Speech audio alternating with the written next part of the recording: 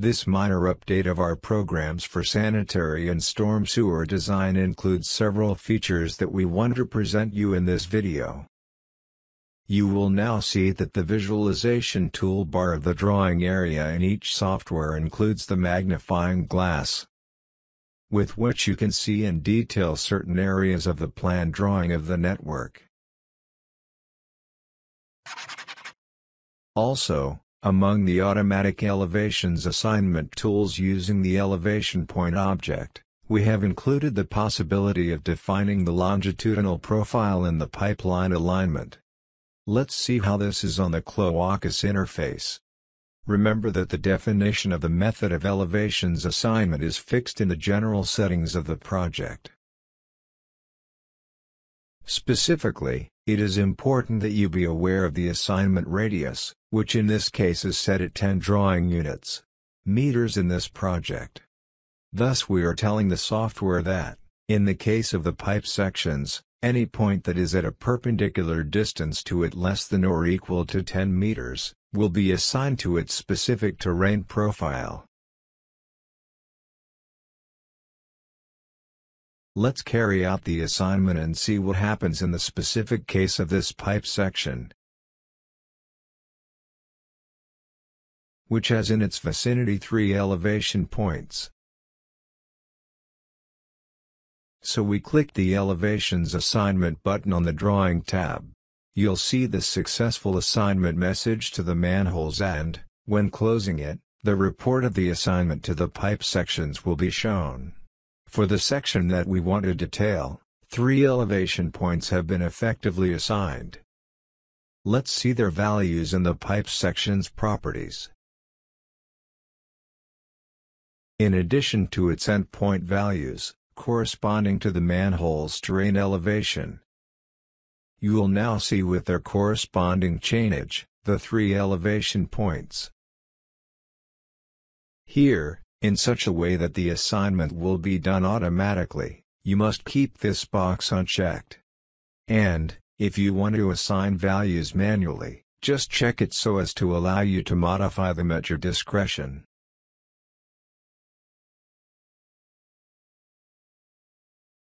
The best thing here and, for sure, will interest you from the point of view of generating the drawings of your project, is that, in the respective longitudinal profiles, this modification will be reflected.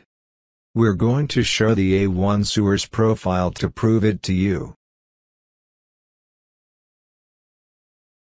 You see here that the terrain's profile in the sewer pipe section has not constant slope but adapts to the topography of the terrain defined by the elevation points that you have created in your project.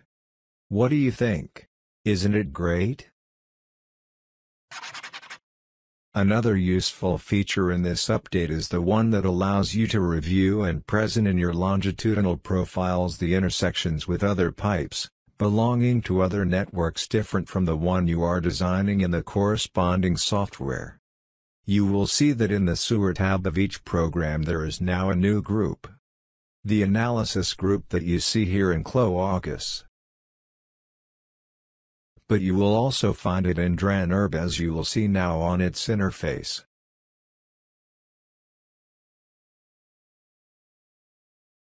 And, also, our new software AQUEDUCTS contains this feature in the Water Network tab.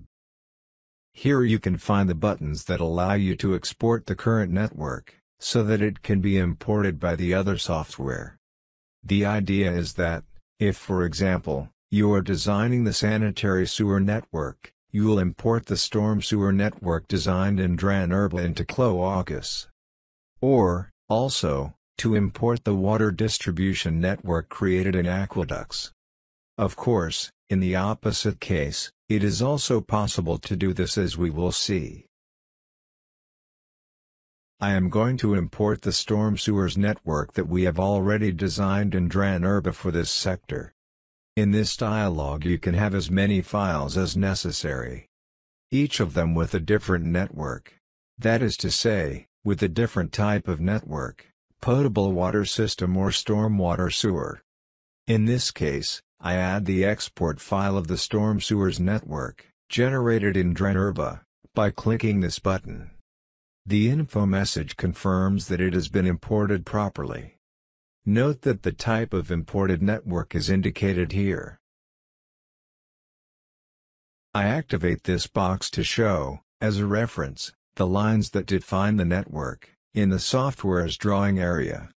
And, for the purposes of checking the separation between pipes, I specify here the minimum vertical distance allowed between the top and bottom of the intersected pipes.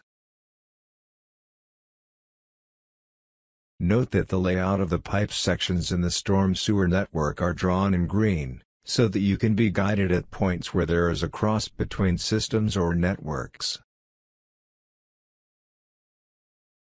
Now, if we go to DREN-URBA, you will see that it is, indeed, the same layout that we have in the storm sewers project.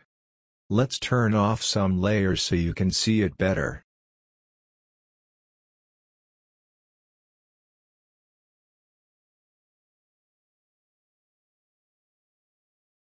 What remains is to perform the intersection analysis by clicking this button.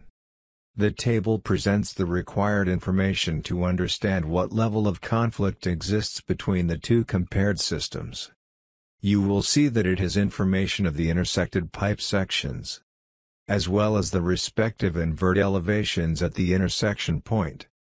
It also tells you what the top-bottom of pipe separation is and if the vertical separation condition, that we have specified in the network import dialog, is fulfilled.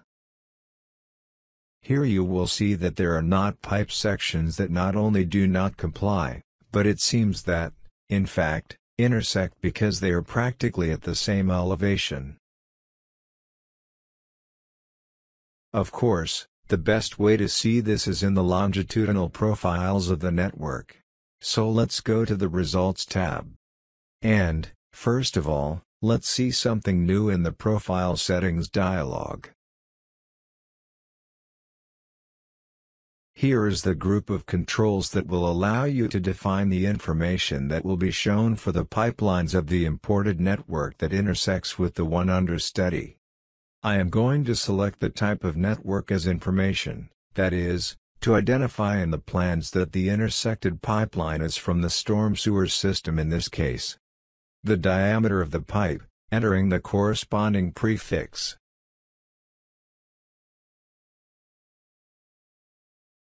And the same for the top-bottom of pipe separation.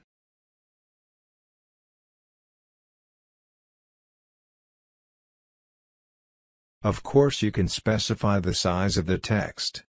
I'll leave it at 1.5, the default in the software. I close the dialog. And, now, I show all the longitudinal profiles of this project. There you have it. In the main sewer there are no crosses. But in the secondary ones, you will see that the ellipse of the transversal pipe is shown, with the information that we have previously specified. This is one of the cases in which we will have to make some modification in the invert levels of one of the pipe sections because, as we had foreseen, the pipes completely intersect. That is, there is no separation between their respective top and bottom.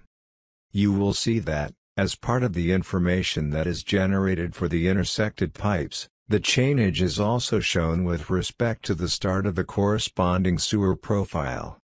In any case, you see that this new feature will allow you to make better designs, integrating all the sewer and aqueduct systems in such a way to reduce changes during construction and, of course, that you as a designer can foresee special works required to solve situations such as these.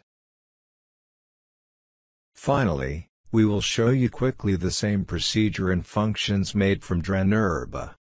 Of course, in this case, the network to import will correspond to the sanitary sewer one for this sector, which I will quickly export from CLOACAS, and which will be compared with the stormwater we are designing into DREN-URBA.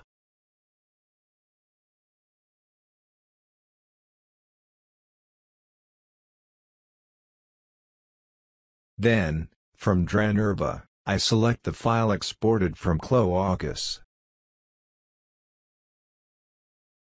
Set the display and separation control conditions.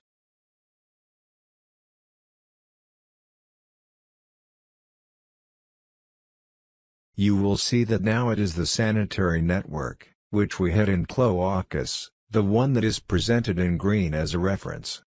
And, when performing the intersections analysis, we will see the same table, with the only difference being that, in this case, the stormwater network is the one taken as reference. Of course, I will perform the configuration of the information to be shown on longitudinal profiles. And let's show them.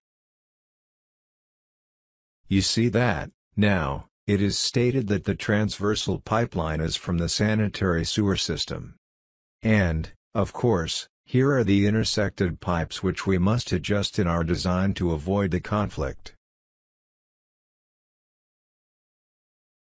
So, as you have seen, both sewers design software and the water distribution networks share new features looking to exchanging information between them, just as it should be in any urban infrastructure project. Therefore, we hope that they are useful for your projects and we remain attentive, as always, to your comments. Thanks for your attention.